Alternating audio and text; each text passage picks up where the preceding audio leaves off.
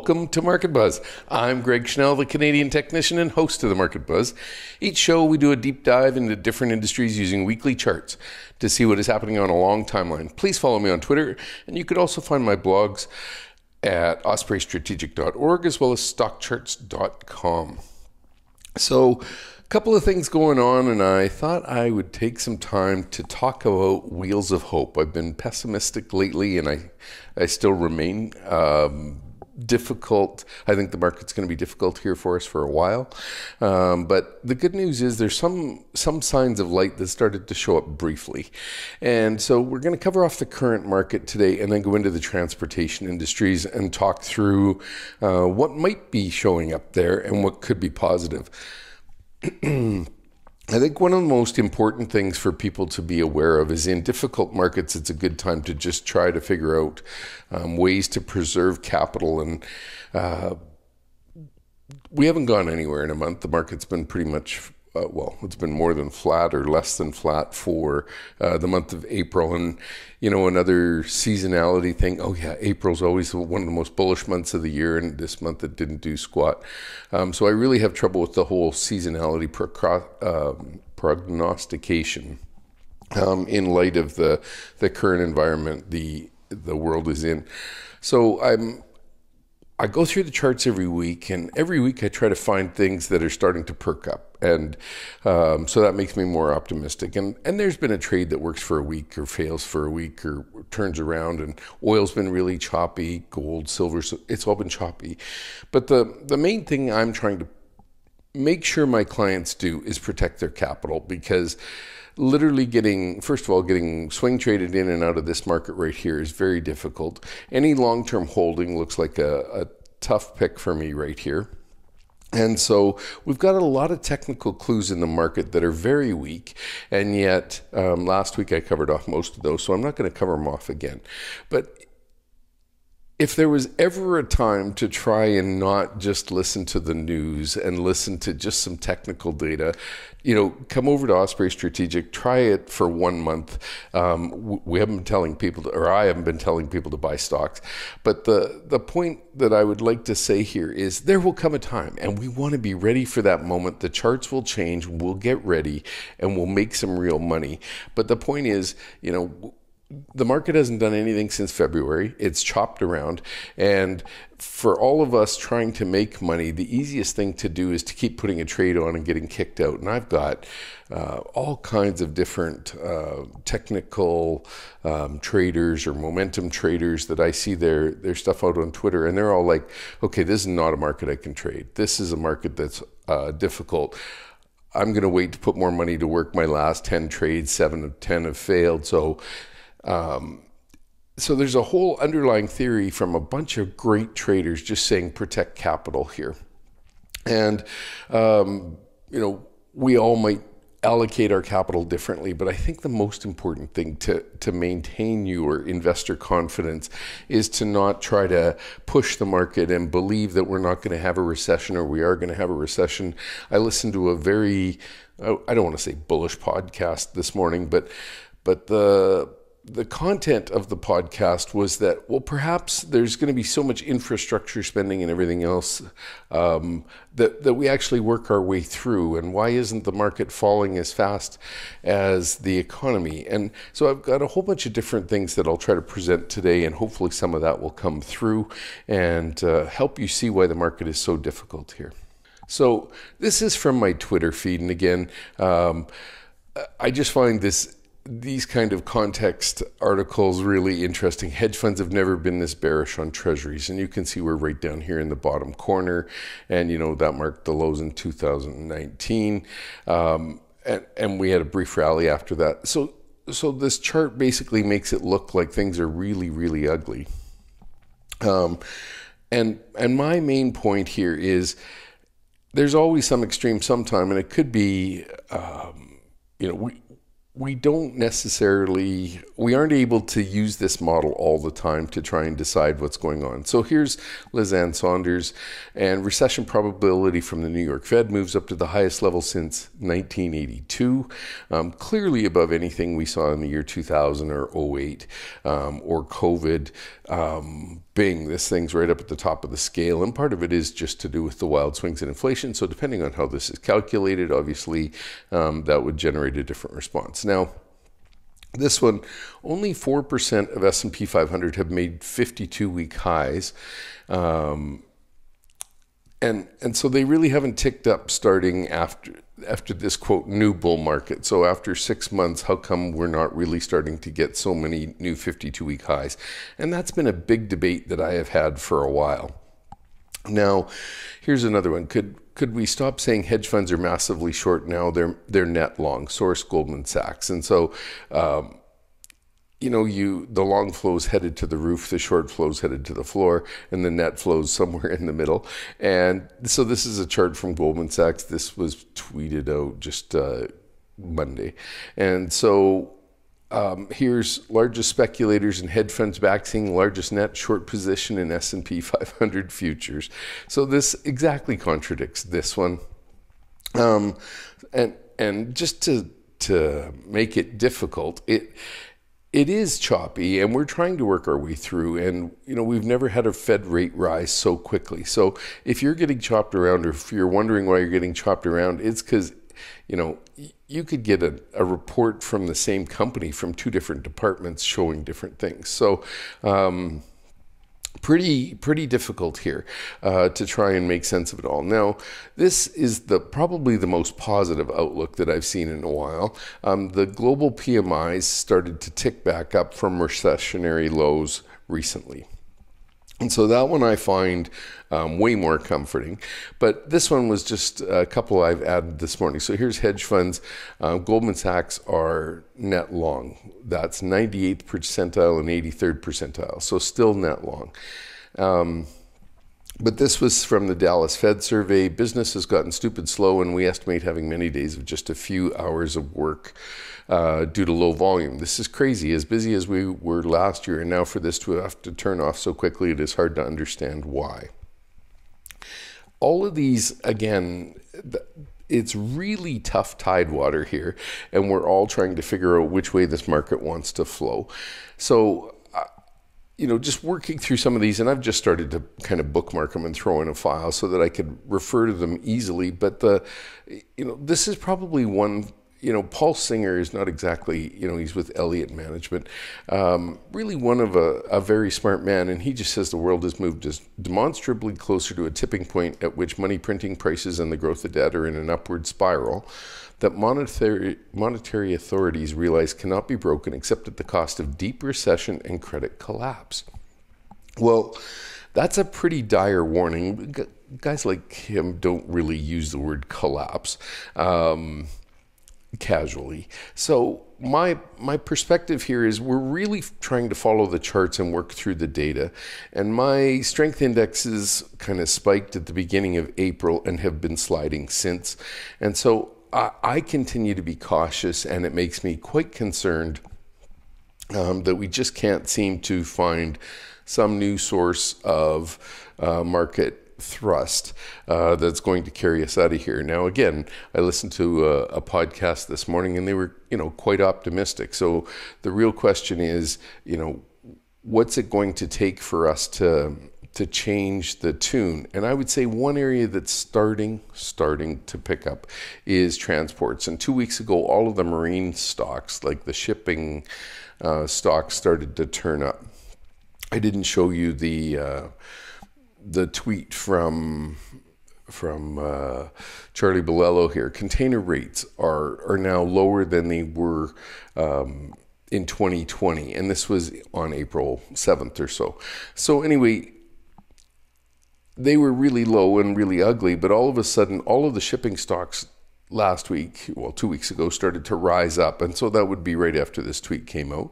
And then we started to see some nicer action in the rails. Now they're slipping a little bit today, but at least it's a point of interest that we've got something that maybe we can start to monitor for turning. And I've been monitoring oil, hasn't worked. I've been monitoring industrial metals, started to look great last week, started to fail this week, slipping a little bit more. So again, really choppy sideways market, trying to figure out if anything's going to get going. But the bigger issue is just protect capital until we get a really nice opportunity. And hopefully, when this thing starts to go, we're ready for it. And I've got lots of systems to try and help us find the lows. The problem is, even my system for helping find the tops has been declining for 3 or 4 weeks now, and it did the same in February. And so we've got these eerily weak markets. Well, my indicators try to go high and then just fail, try to go high and fail. So that's very concerning for me. So here we are. This is the S&P 500. This is Tuesday morning, second hour of the day. And NASDAQ composite. And you can see we're testing near the lows of April on the NASDAQ this morning. So our momentum indicator is pointing down. On both markets, they've given a sell signal on the 60-minute, happened for the NASDAQ 2 full weeks ago. For the S&P 500, it's kind of been chopping along, but kind of really started to depart there on April 18th. And if you look at the rate of change, basically everything's just gently drifting lower. So here we are on the SPY and the QQQ, and you can see the first little red candle starting to form. NASDAQ has had a few of them, but we're below the 20-day moving average on the NASDAQ, and we're above it on the S&P 500.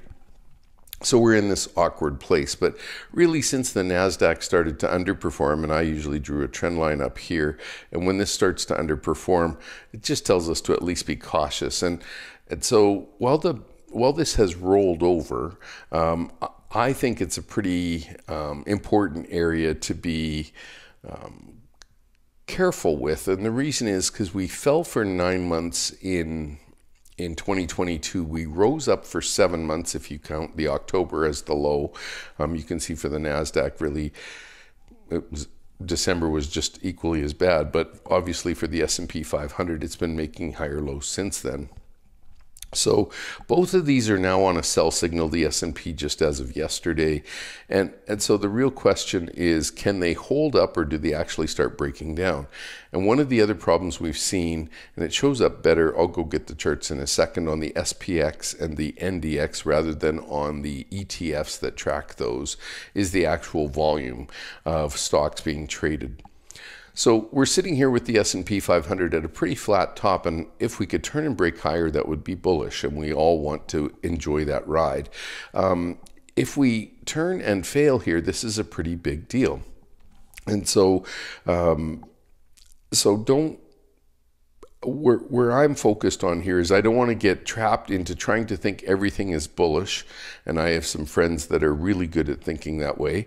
I just try to read the charts each week, take a cup of coffee, sit there with the charts and go through them one at a time, and what is the market trying to tell me? And I can change my mind very, very quickly if the charts start to change. But I do not have that sitting here in front of me now. So I continue to watch to see how this market is evolving. And the real difficulty is if we don't make the turn here, and I go back to that Dallas Fed survey, this is just an independent comment from somebody that the Dallas Fed gets a report from, how subtly and quickly the business has slowed and has gotten slower. And when I think of my own spending, after COVID came out, we did a whole bunch of stuff, tried to get some houses renovated and tried to get some... went on a few trips and that kind of thing. And we kind of went through that surge, and now we're just literally like, okay, we've got things back to normal. Let's just kind of, start to level off here.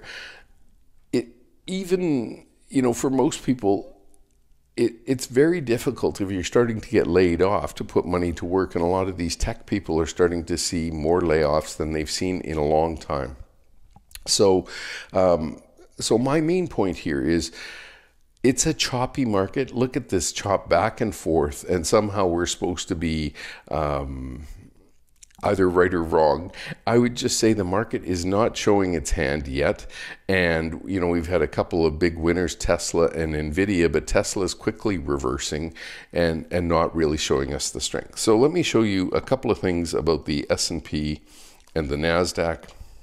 And the idea here is just look at what the volume is doing. And the point I want to make, so here's your daily volume, and we're coming in around 2 billion shares a day. Well, that is really, really light. And the problem is, in early April, we actually got down to some of the lowest levels of the year. And when we look over at the NASDAQ, just compare. So here's January up around the green line, let's say 1 billion shares a day. We're down here around 750. So we've lost almost a full quarter of the trading volume. And so you see this just really underperforming anything we've got going back until last August, with the exception of a couple of vacation periods in around Thanksgiving and the end of the year. So what's going on? Well, the problem is we haven't been this far from moving averages in volume for quite a while. And so we're starting to notice a real contraction in action in the volume of shares traded. And there's some great charts that show that that's a problem. But what I think is more important, just take something like this trend line and just draw it under your momentum indicator. And I've got some charts. I could go find them, or we could do it right now. I guess let's just do it right now. Anyway, what I'm thinking about is we've had this uptrend in momentum going for 7 months now. And if this starts to break, this is kind of the area that I would be saying, okay, this rally isn't going to work out. And even recently here, we've had a lower high on our April high. So price made it up here, it made a higher high in price, but it made a lower high in momentum on lower volume. And so all of these things are starting to tell us to at least be careful. I really don't like it when the NASDAQ starts to underperform the S&P 500, and that's what this little downtrend here is starting to tell us. So I have nothing I like about this situation here, but I really want to be careful and protect capital. Okay, so that's kind of my my macro look. And again, some things are starting to improve. The PMI Purchasing Managers Index, that was an improvement. Okay, so let's go look at these. These are all the transportation stocks. And as I mentioned, marine started to pick up. And I started to notice better price action in rails and in trucking last week. And I noticed Dave Keller tweeted something out yesterday that he also saw some improvement in trucking. So we're going to just quickly go through some of these stocks here. And what I want to cover off is just what's the general chart shape? What are we looking for? And when will we start to see this change? And look back here on the airlines from 2018 to 2020, they just literally couldn't get going, and then all of a sudden they started to break. Here we have the airlines just basically sitting right near a top. This is 54.50, 53.12, 55. So we try to break out and we fail and we come back down. The bottom line is we've got a flat 200-day or 40-week moving average, and we're just kind of bumping around that moving average. When we finally get going, it could be great, but we haven't really started to do that. So here's Save Airline, and this thing just keeps trickling into the lower right-hand corner. Here's American Airlines, and we're living in the lower right-hand corner. We don't have anything, really positive to talk about this chart. It looks too weak to me. Now, it wouldn't take much. 1165 appears to be the 2022 low, and we're sitting at 1290. In an afternoon, we could be at new 52-week lows on American Airlines. So Alaska Air Group stock sitting in around $45. And again, big moving average here that we've been under. We briefly broke back above, broke back below, and now we're sitting right at it. Can we get any sort of upside momentum? And I haven't seen anything yet. Why, with all the pricing power that they've had, with the people moving into bigger seats and trying to get farther away from fellow passengers and all that kind of stuff, why are these charts continuing to drift lower? And again, in March, this chart was at 37.19. That made new 52-week lows on the airlines. And we rallied up a little bit. We got up to $45. But we're still living in the bottom half of the price range for 2022. So if things are starting to pick up, we're not seeing it there yet. So here's Love, Southwest Airlines, and it just continues to drift lower. Nothing really to talk about. Here's JetBlue living in the bottom right-hand corner. And we've got 621, 618. You can tell we're trying to bounce and stay away from the lows. We're sitting around $7. that chart doesn't look great yet. So here's Delta Airlines, again, just trending right around its 200-day moving average. Did have an uptrend going here, now kind of made a leg lower, consolidating, but it hasn't really started to make a leg higher. So continue to just watch and see if that chart can get a little bit better. So here's GATX Corp commercial vehicles. So we're switching out of airlines into industrial vehicles here, and I just added it in to help us analyze what's going on. So this is very close to breaking out to the other side, right? Close to breaking out to new highs. So we're sitting at around 114, 117 is the prior high, 125 was the 2022 high. So, you know, if we can get above 117.50, all of a sudden we're at 52-week highs. That looks pretty bullish. We're on a PPO buy signal. Things are trending up a little bit.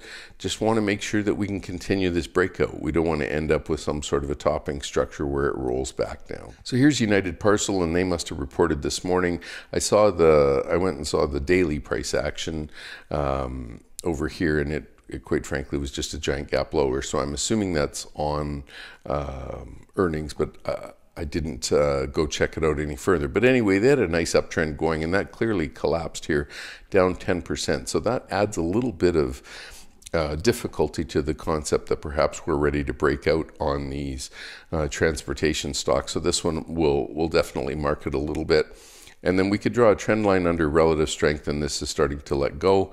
If we put a relative strength line across here, this chart basically, let's go do that. This chart typically performs in line with the S&P 500. So we're right kind of at the lower level here. We don't really want to see that break. I guess if I had any sort of tilt on this thing, something like that, we're right on it. So let's watch and make sure that this holds in here. But that definitely wasn't good price action to start this week here, down 9%. So Expeditors International, again, just wobbling sideways, hasn't done a thing since November of last year, literally 6 months of paint drying. Can't really see a trend change. Look at the volume dropping off. Nobody's interested in owning the stock. So looks weak to me. I don't see a real reason to jump on board yet. And, you know, here was the 2020 low, and then, you know, the stock gently starts to make higher highs and higher lows, and that's what we're looking for, is maybe, you know, can we finally break out to new 3-month highs and get going? And so all of these things are very subtle. That's what we're looking for, but we're just not seeing them yet. Here is FedEx Corp, and of course it got pulled down probably by the UPS number. So anyway, down 2.5%. But even that chart, you know, it was tracking so nicely, and still is, quite frankly. I think the big issue, we're right up around prior highs.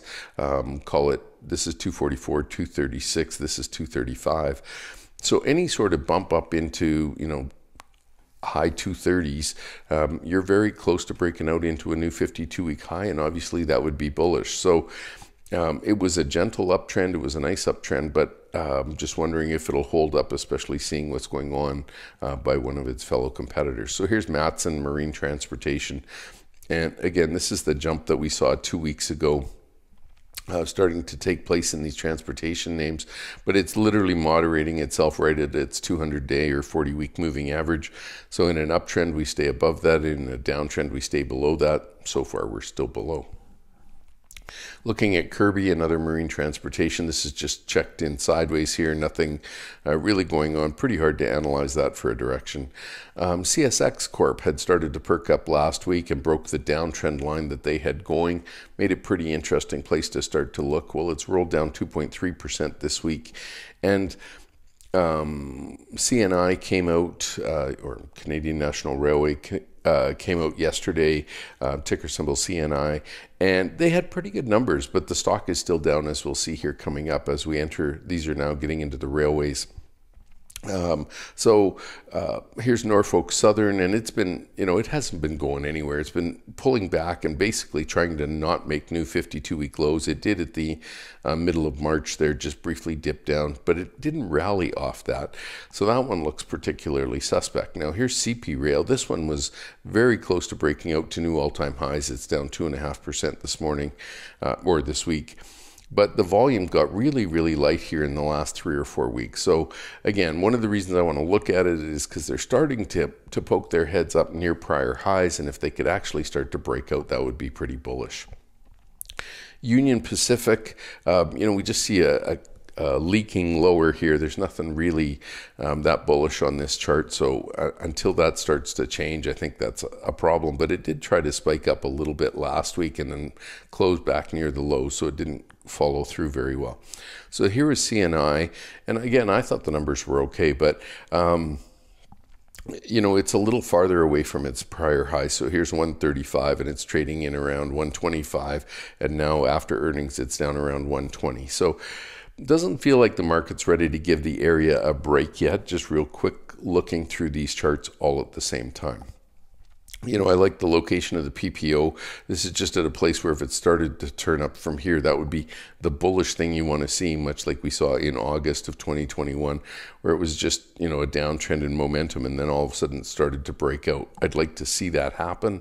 I don't really want to see this thing start to break to new lows. So now getting into trucking, so Ryder Systems, this is still leaking lower, but holding above its 40-week moving average or right around it. Really don't want to see this start to break down. But that's what makes this market so hard, is we're sitting right on the edge on a lot of these charts. So here's XPO Logistics surging nicely last week and really starting to give us like, hey, maybe there's something going on. Things are starting to improve. But this chart does tend to have a couple of big spikes in it that make it a little bit more odd. So this was quite, 32 to 45, and what could possibly be so good as to send the stock up 30%? But anyway, it did. What we're watching for now is, does it hold up here or does it slip lower? Anyway, interesting place on the chart for sure. So here's Landstar Systems, and it has been trending higher. And if anything, the slope of the trend is now starting to level off. So before it would have been up at this angle, now it's, up at a steeper angle. Now it's at a little lower angle. I still don't mind the chart. It's okay. But again, it's trying to get through all this prior high. And, this one's on a sell signal. It's just tapered down here a little bit. The relative strength outperformance against the S&P 500 is starting to slip, and that's usually a good reason to sell the stock. So that is not a good reason for me to sell the stock. So that's not a great look. Now here's Schneider National, the orange trucks you see all over. It's been trending lower for 3 or 4 weeks, so not really an improvement. C.H. Robinson Worldwide, we're still in a pretty sideways consolidation. That's a big refrigerated freight guy. JB Hunt, you can just see nothing going on there. Old Dominion Freight Lines had briefly tried to perk up here, but still nothing really great going on. And lastly, Yellow Corporation, this one's just continuing to drift into the lower right. So I still don't see the breakouts in transportation, but I'm watching. I'm trying to find some positive stuff here. I think what I started with is that this market's very difficult, and if you're interested, please come over to Osprey Strategic for just $7. You can try out the service. Thanks for taking the time to join me on Market Buzz. Market Buzz airs Wednesdays at 10:30 a.m. Eastern Time. You can also see the recordings on StockCharts TV. Hey guys, Dave Keller here with StockCharts.com. Thanks so much for watching our video. If you enjoyed it, and we hope you did, hit the like button right below. Also, we have so much new content every day. Consider subscribing to the channel. Just hit the subscribe button in the video or right below. Thanks for watching. Stay safe. Have a fantastic day.